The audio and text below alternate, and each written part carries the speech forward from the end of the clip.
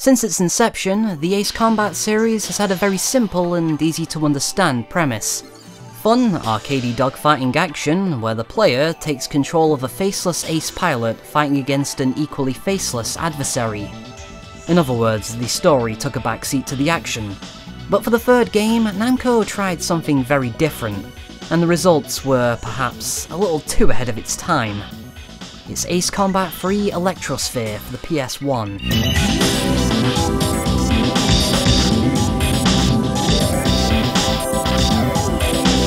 From the get-go, the development team wanted to create a higher degree of player investment than previous titles.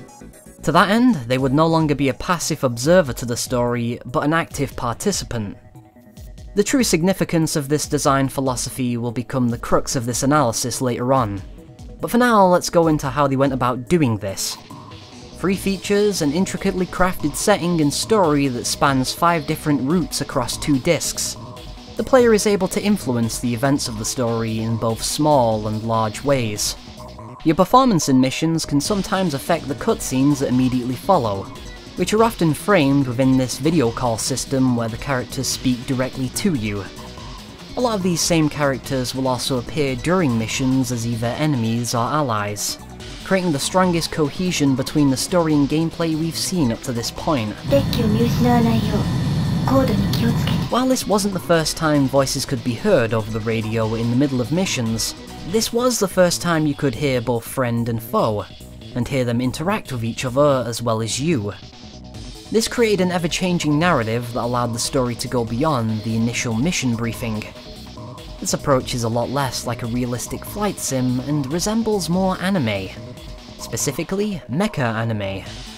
If you replace the planes with mechas, you essentially have an episode of Mobile Suit Gundam here, where everyone is seemingly on the same radio frequency, screaming about their opposing ideologies.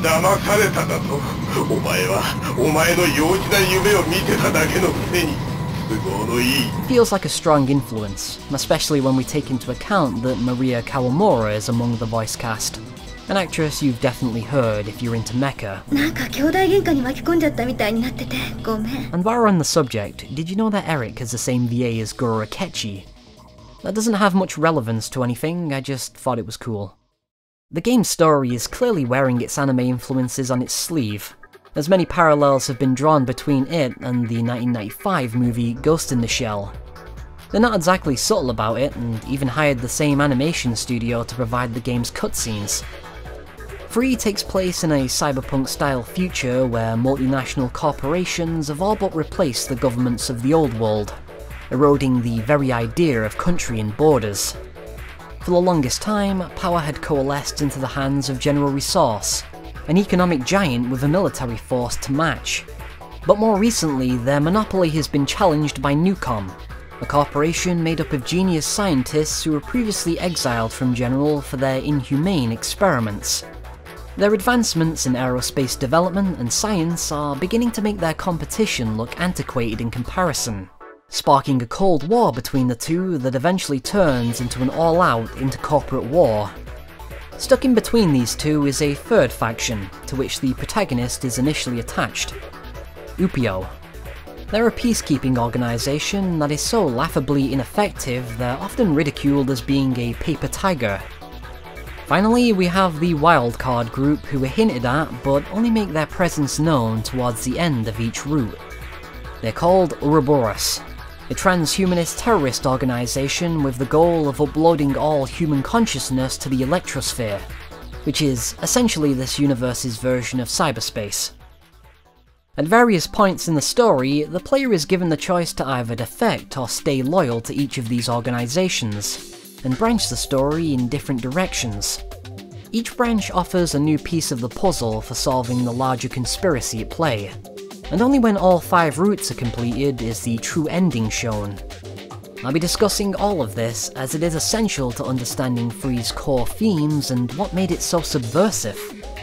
Firstly though, we need to go through each route one by one and really dissect what they're about. Needless to say, there will be spoilers. If you haven't played this game, I implore you to turn off this video and get on that, because it is quite a unique experience that works more as a cerebral fever dream than a point-by-point plot summary.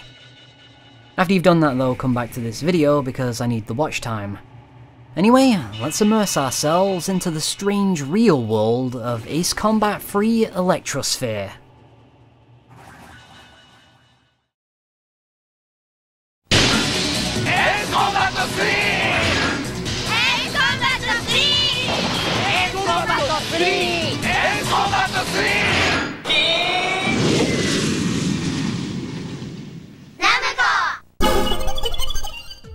Since it's the organization all routes start with, let's begin with Upio.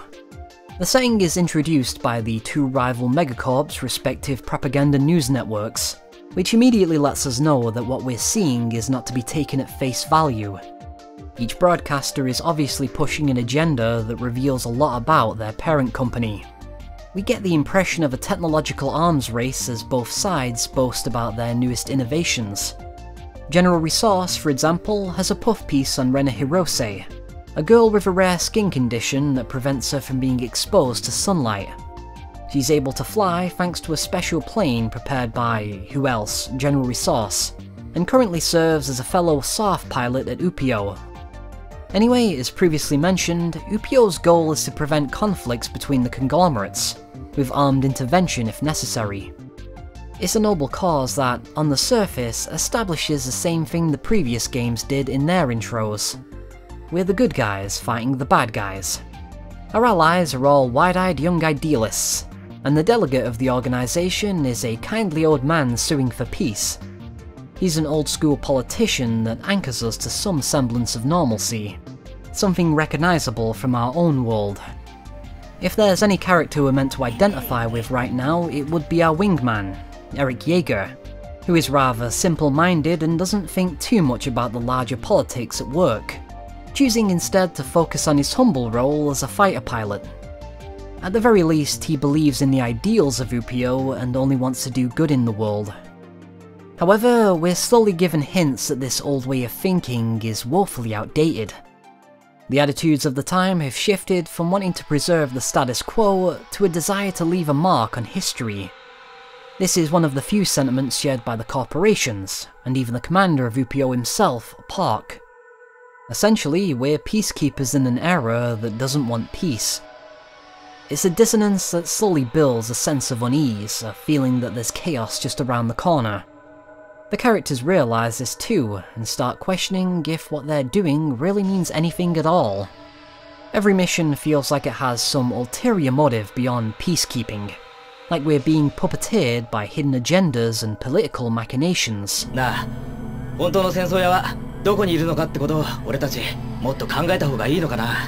This all culminates in the aptly titled mission, Scylla and Charybdis, where we have to escort the kindly old Delegate Clarkson to peace negotiations. That is, until the escort is intercepted by General Resource. It's a mission we've seen before in Ace Combat. Shoot down the hostiles and defend the plane. Only this time there's a cruel twist that renders all of your efforts pointless.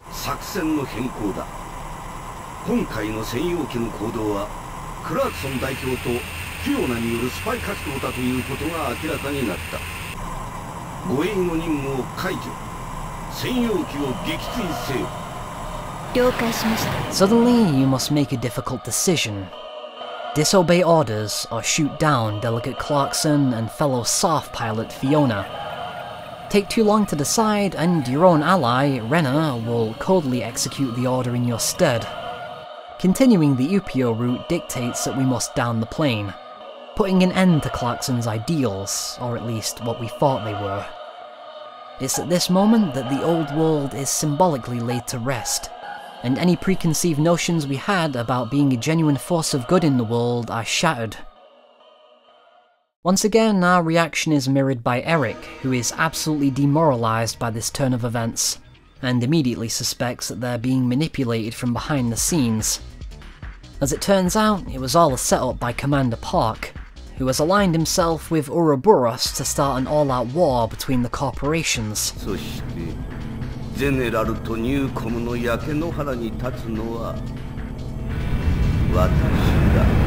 The intro actually clues us in to his true nature as a deceptive warmonger who sees his subordinates as mere pawns. Eventually, he reveals his true intentions and declares that Uppio will be helping Ouroboros with their coup d'etat. Ironically, they ended up starting the war they set out to prevent, and are now allies with a genocidal terrorist cell. What was once a symbol of peace and justice, albeit an unconvincing one, has been perverted by Park beyond all recognition. While Rena's story is also important here, for now let's focus on Eric. I've mentioned that he's meant to mirror the player to an extent, and this also shows in his motivation. He openly admits that he doesn't really have one, and doesn't question it either. This changes as his moral compass is repeatedly put to the test, until finally he can no longer afford to idly stand by. He finds renewed purpose in crushing the Ouroboros uprising and putting an end to Park's evil ambitions once and for all. The final mission is a satisfying one. Both Eric and the protagonist single-handedly destroy the last of Park's forces and then finish him off for good. Without a place to return to, they fly off to an unknown destination. While it might seem like a depressing outcome all things considered, it does end on a hopeful and optimistic note. After all, the surviving members of Uppio had managed to accomplish their original goal. They had restored peace and, in a small way, had kept Clarkson's old way of thinking alive.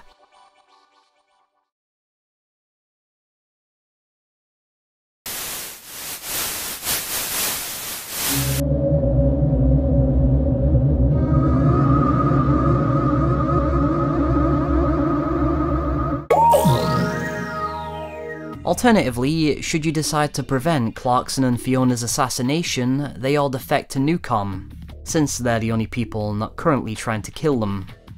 Clarkson disappears from the story soon afterwards, having served his purpose, but Fiona becomes much more prominent. The story ties heavily into her sisters, Cynthia, who just so happens to be a pilot at Neucom. True to the company's forte, the Neucom route is heavily based around their advanced technology in aircraft. This is actually the only route in the game, and the entire series for that matter, where you're launched into outer space for a mission. But at the forefront of this storyline is their research into the sublimation process, helmed by the seemingly unimportant side character Dr. Simon Cohen. Sublimation is the process of creating a digital copy of the human brain and uploading it onto the Electrosphere. Cynthia is on the list to undergo this experimental procedure, much to the dismay of her sister, who feels like this technology is playing God. Even though they're family, they represent the opposing ideologies of their respective factions. Fiona, much like Clarkson, represents an old way of thinking that is deeply skeptical of such an unknown area of science. Cynthia, on the other hand, embodies the technophile mindset of Neucom, specifically the farthest extremes of it, which will eventually lead her to defect to Ouroboros.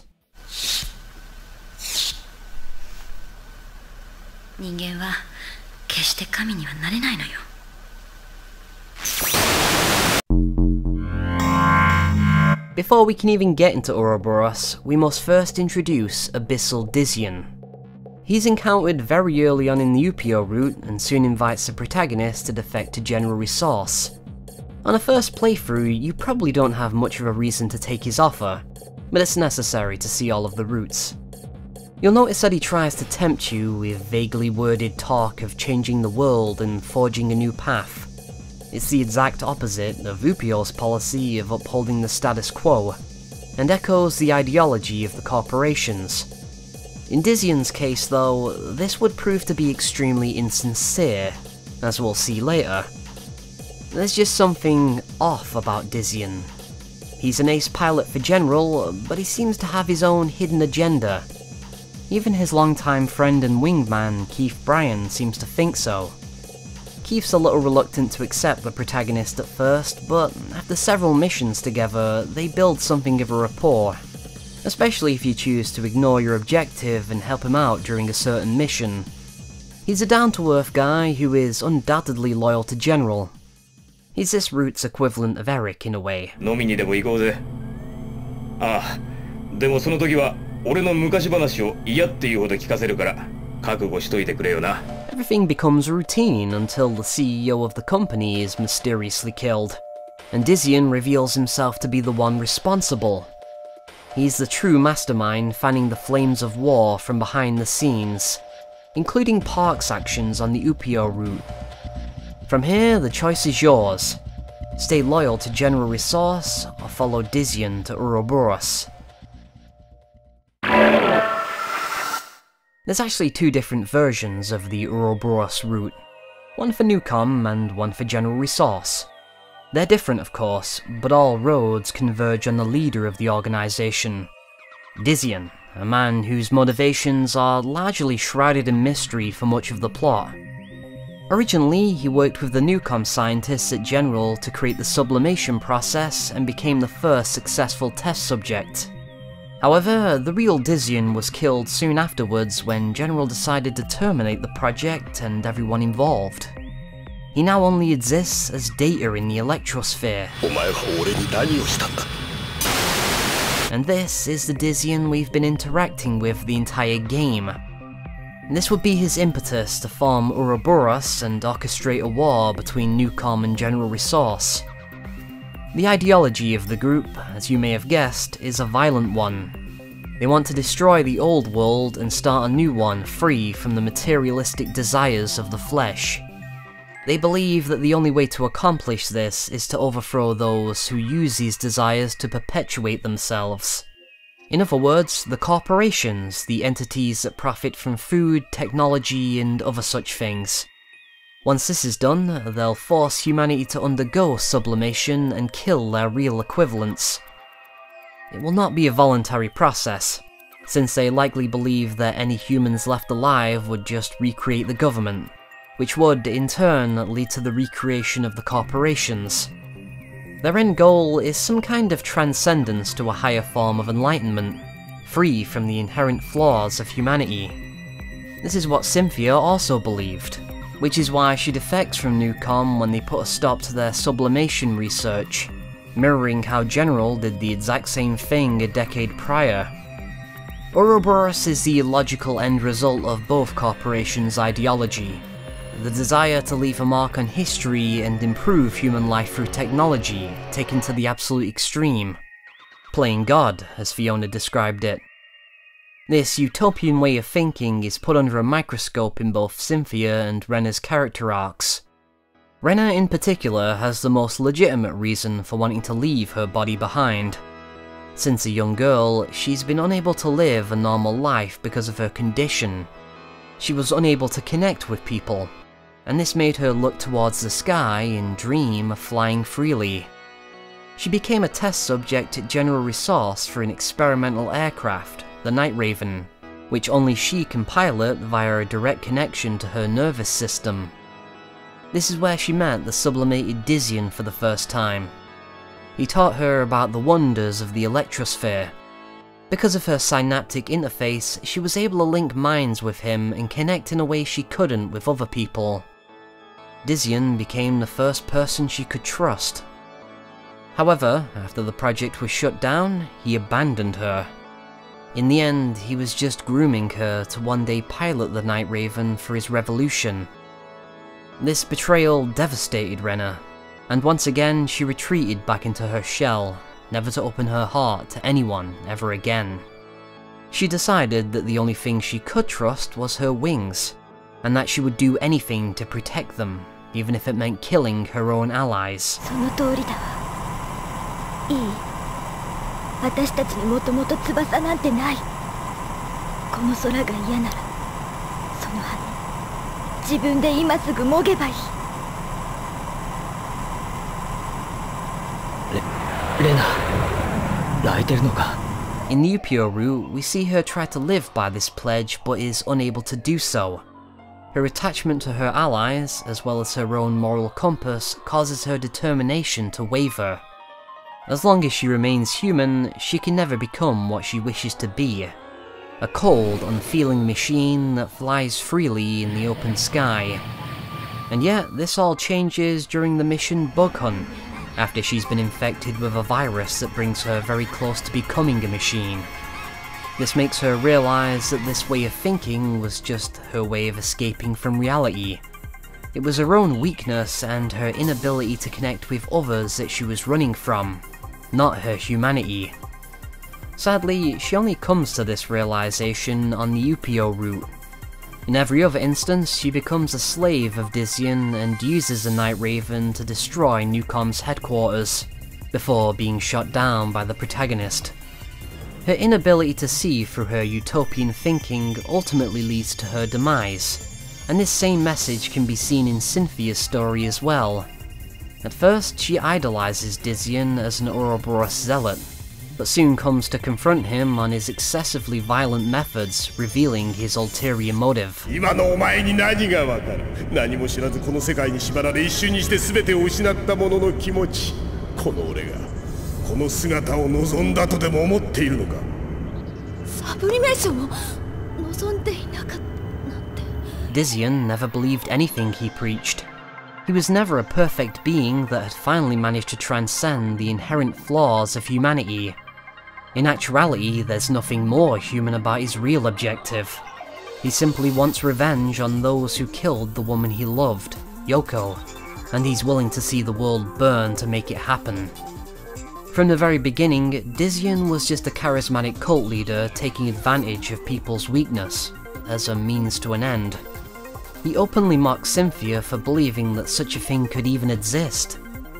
There are hints that sublimation is like this scattered across the various routes, but the most significant one occurs moments before Dizzion and Yoko's deaths.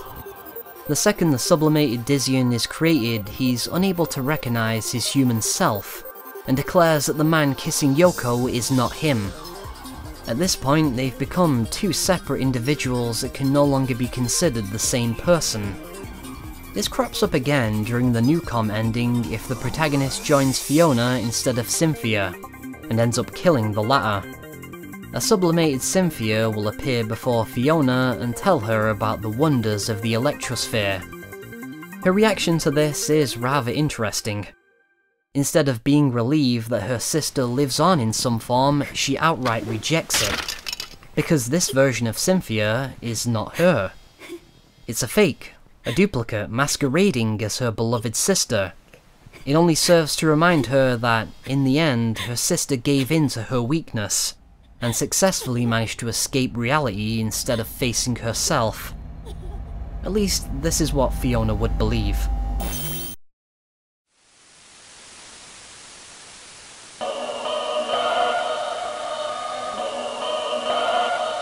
Sublimation, by its very nature, creates a philosophical dilemma that has no correct answer and should not exist. It ties into the game's overarching warning about utopian thinking and playing God with technology, something that reaches its crescendo in the true ending.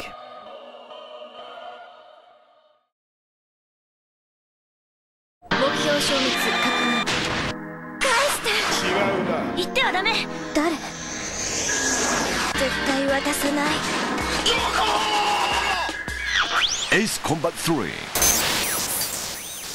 私だ。サイモンだ。お前ちゃんとそこにいるのか? Throughout the story of Ace Combat 3, there's something not quite right. Even if you don't know what it is, it can be felt in every route, especially during the endings. At first glance, the ability to choose your route implies that there's a great deal of player choice. And yet, there's one consistent event that takes place on every single path. The sublimated Abyssal Dizzion is deleted once and for all. He's effectively killed off for real. This makes sense on all the routes where he acts as an antagonist. But what about when you decide to join him at Ouroboros? What happens then? Everything goes as you'd expect until we once again see a glimpse into Rena's memories, as we did on the Upio path. But there's something very wrong about this, because this time Rena is aware that we're seeing her memories. These are memories that had been repressed by Dizzion so that she would help him, and yet the protagonist isn't just able to see them, but partially restore them as well. Dizzion notices this, and quickly deduces that you're trying to turn her against him, for reasons unknown. この接触、そして読み取り、そして消去だと。お前がお前が最後の敵なのか。 This of course leads to another decisive fight against Dizzion, only this time with an unexpected twist that should not be possible. 何が目的で誰がこんなものを俺に。 Entering Electrosphere.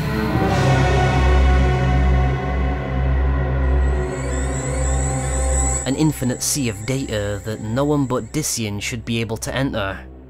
And yet, here we are, in a tense dogfight to the death inside of the Electrosphere. It's an extremely trippy mission with music that sounds straight out of a horror movie. The true horror isn't the murderous Dizzion, however. At this point, he's a cornered animal begging for his life.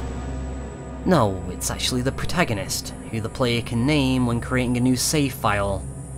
By default, it's set to Nemo, Latin for nobody. そうか。お前はサイモンだったのか。 Simon. Remember him? He's that seemingly unimportant side character I mentioned earlier. Well, he's anything but unimportant, as we find out during the true ending. I think what makes the following scene so effective is the complete lack of music. It's so matter-of-fact in its delivery, so cold and detached that you can't help but feel chilled by it. どうだ？もう気がついているのかもしれないが、お前は私によって作られたプログラムだったのだ。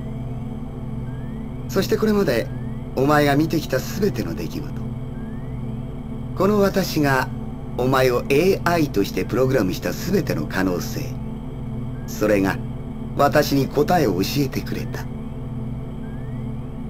ここまでたどり着いたお前は、多くのパターンによって変化し続ける全ての世界で、あの男を完璧に抹殺することができたはずだ。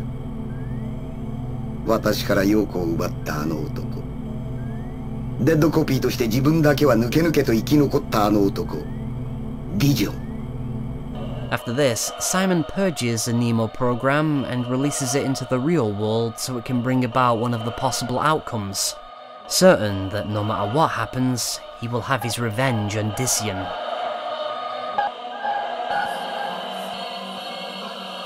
You may not have noticed it, but it's always been there, integrated into every facet of Ace Combat 3. When you boot the game up, the Namco logo looks as it would on a computer starting up. Each ending abruptly cuts off in a similar way to emulate a CRT screen turning off. Why does the main menu appear to have you shooting through cyberspace, only ever being interrupted by the occasional TV broadcast or video message?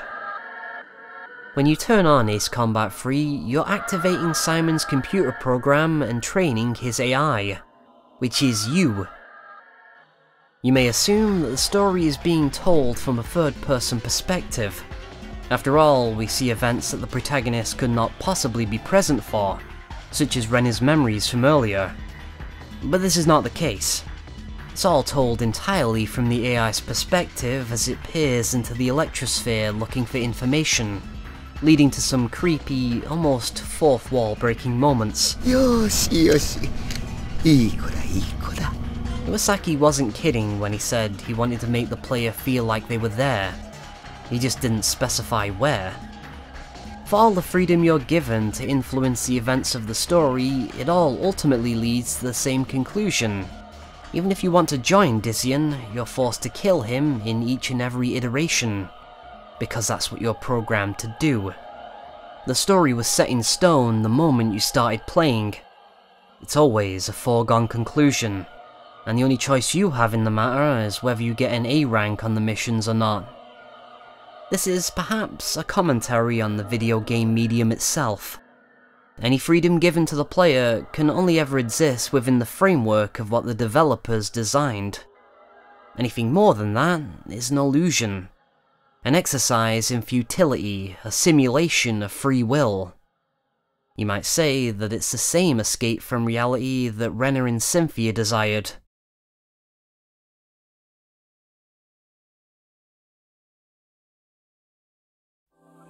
Up until now, we've been looking at Ace Combat 3 as it existed back in 1999, as a sequel to Ace Combat 1 and 2. However, in retrospect, it would serve a much more important purpose in the series as a whole, and I think there's something to be said for looking at it in this way, even if it might have been unintended by the developers at the time. At the very least, it's possible that every game that came after 3 has tried to address its themes in subtle ways.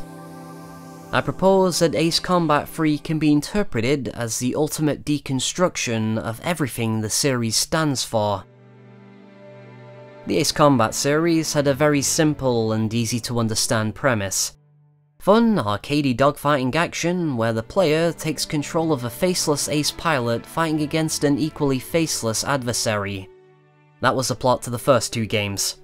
We played as a mercenary pilot named Phoenix as he fought against a military coup d'etat.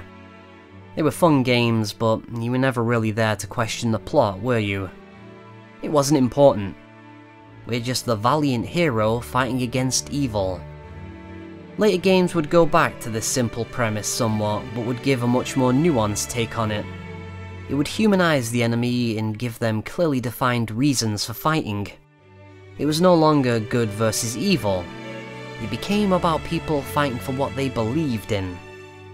Ace Combat 4 in particular takes some inspiration from the flying aces of World War I, specifically in how they often had respect for their enemies. The reasons for this are numerous. Perhaps they saw themselves in the enemy, maybe they respected their skills. But no matter the reason, it's undoubtedly a very human thing to do. Humanity may have its inherent flaws, but there's also the inherent goodness as well. And this is what the later games tried to show us.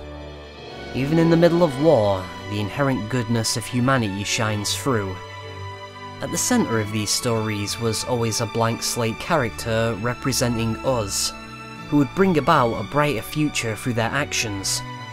Their actions had meaning because we gave them meaning.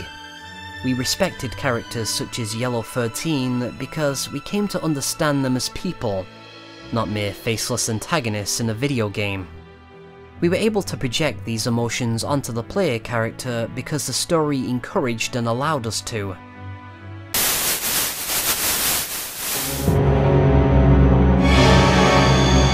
Free, on the other hand, has no such desire to indulge our delusions of grandeur. So much so that it will cast us in the role of no one. As a player surrogate, we can project emotions onto Nemo, but it's all rendered meaningless by the ending.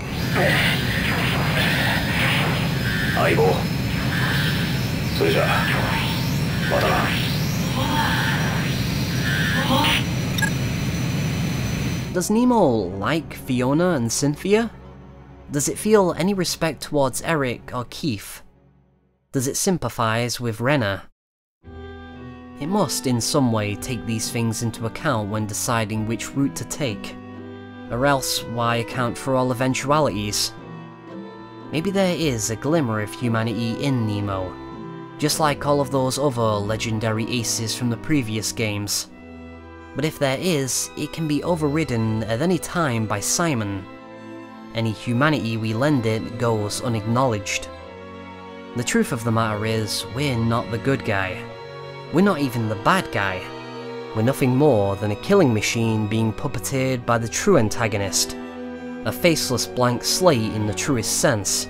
An existence that spits in the face of everything the later games would celebrate and embrace. It's everything that Dizzy claimed to be. A perfect being that has escaped the inherent flaws of humanity. But in doing so has also lost the good as well. It has no ideology to fight for. It isn't motivated by revenge or anything else like that. It simply does what it's told to do, just like us. Isn't that what we've been doing in all of these games? When we played as Phoenix, did we ever question his motives? Did we ever question what the rebels wanted or believed in? Of course not. We simply did what we were told and were given a round of applause. But Free refuses to oblige. The bad guy wins. The inherent goodness of humanity does not shine through in the end, and our escapism is not indulged. Interestingly, even after 20 years, Free still sits at the farthest end of the Strangereal timeline. It acts as a constant reminder of the dangers of playing God with technology.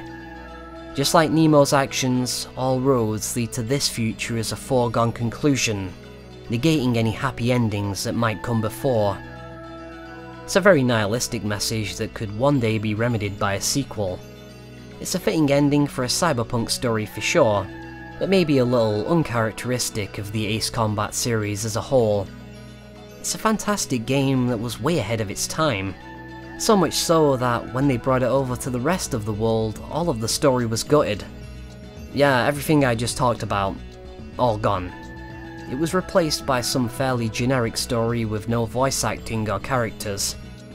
Thankfully, the true version of the game has been fan-translated by Project Nemo, which is what this video is based on.